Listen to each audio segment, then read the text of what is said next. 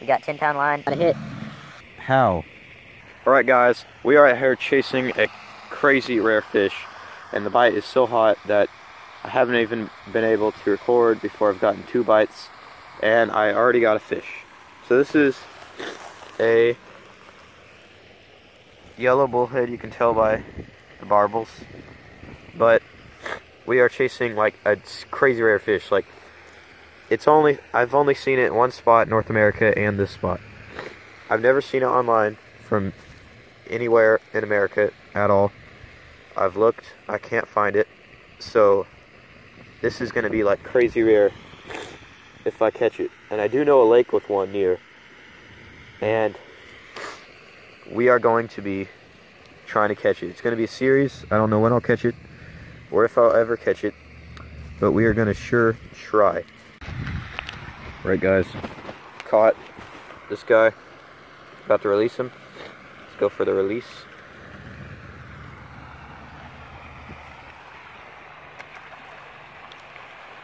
Bye. Alright, so I'm going to show you what bait I'm using.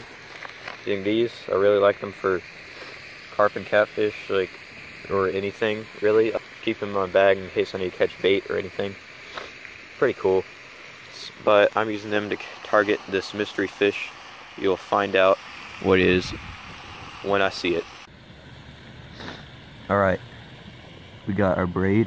It's too windy to have our rods pointed up, so we are just letting our line be a little loose, and then when a fish takes it, it'll get tight, and then we'll set the hook. Alright, so let's go over my setup for today. So we don't need heavy line for this fish. We don't need big hooks. It's a very small fish. Somewhat small fish. It can get really big, but right now it's small. Now, it shouldn't be long before we get a bite. It does take longer when there's only one piece of dough bait on there, and it seems to take shorter when there's more pieces of dough bait. But I don't want to use all my dough bait because I only got one bag, or I only have like a fourth of a bag really left. But we're going to sit here and wait, and we might catch this rare fish, we might not catch it, but this will be a quest for us to fulfill.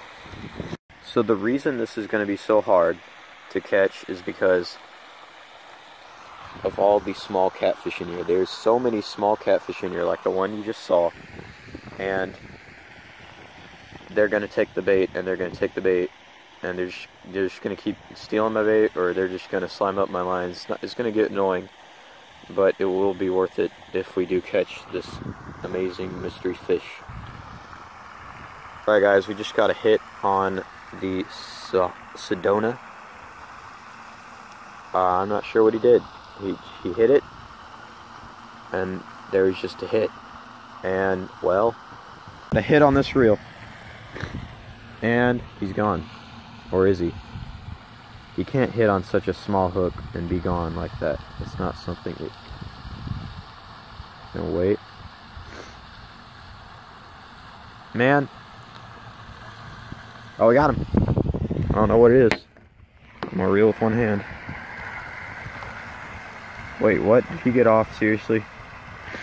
Height. Well. Still on everything. My line's not slimed up. Oh, it is. Never mind. Probably was a catfish. Alright, we are getting hits on this rod. Let's see if anything commits. You gotta let these bullheads mess with it for a while. Now, you never know if it could be the fish I'm trying to get. I almost said it. I almost said it there.